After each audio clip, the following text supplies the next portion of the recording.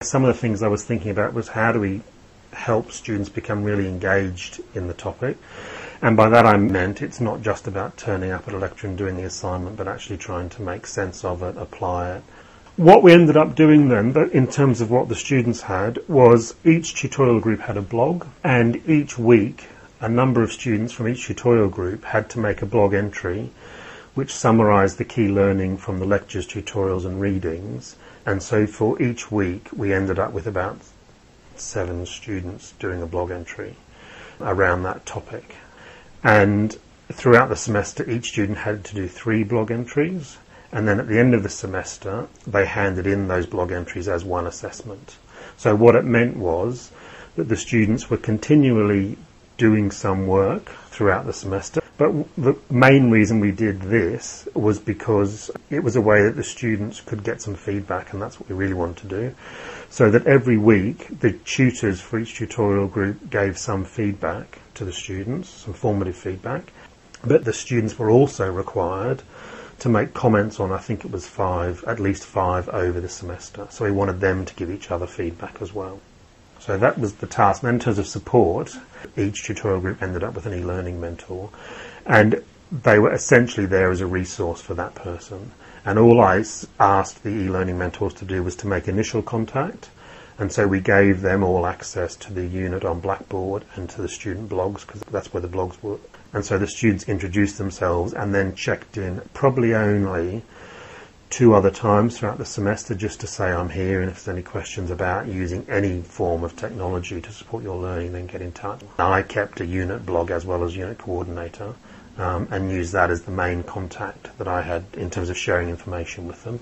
But it was also a chance for me to model what some of the blog entries might look like, and so I put up a few samples and answer questions.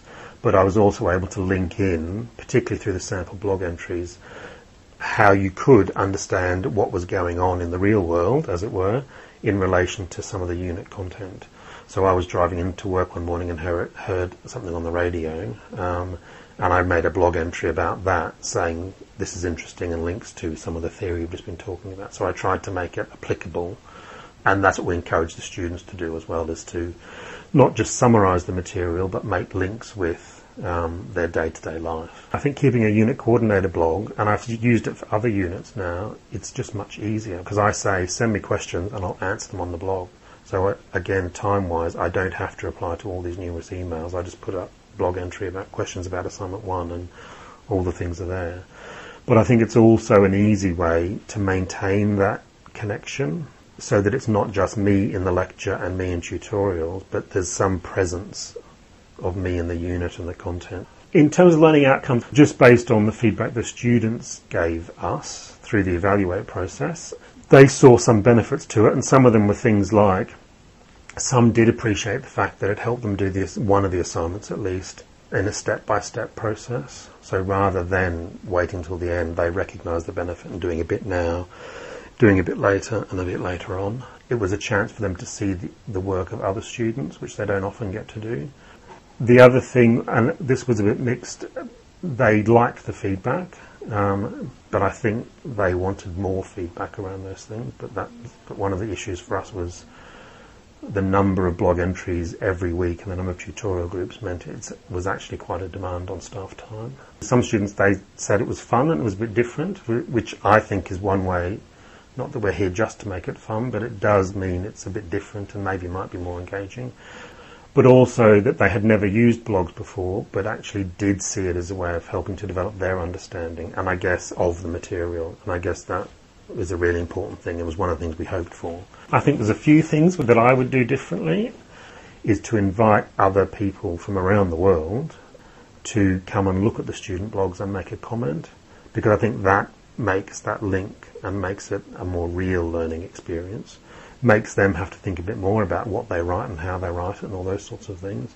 But also I think it is a way to bring students into the occupational therapy culture, because it makes them feel part of a much bigger occupational therapy group rather than just being a student at Curtin.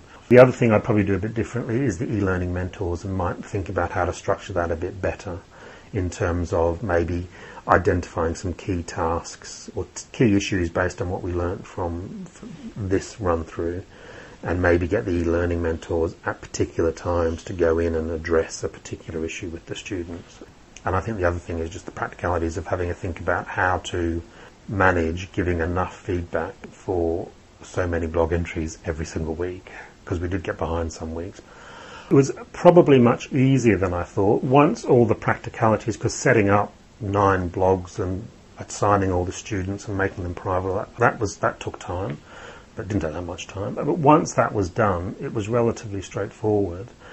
And I think that one of the things it does, which I think is useful for all people who are working in education, is it does give a bit more of an insight into what the students are taking from the material. So rather than just sitting there and having tutorial experience where you might get a bit of contact from some of the students, but not all of them, this is a way that at least you get to see each week a small number of students having to write about and apply their learning, so you get a bit more of an insight into where are the students at with their learning and the material, so you can identify weaknesses and things you might need to do more about.